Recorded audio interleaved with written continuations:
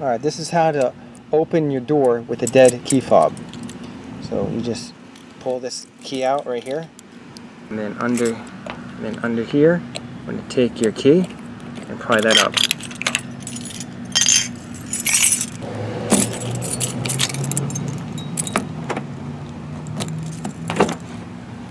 Alright, so let's say your battery is completely dead on your remote.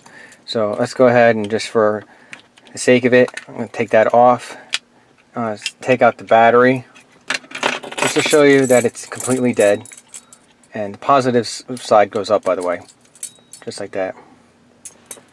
So the battery is out of the unit. And say your battery is completely dead, or the fob is dead. Alright, so what you want to do is to turn on the car.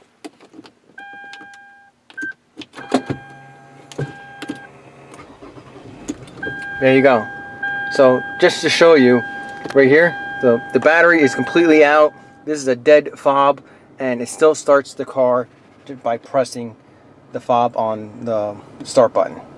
So if this video was informative, give me a thumbs up.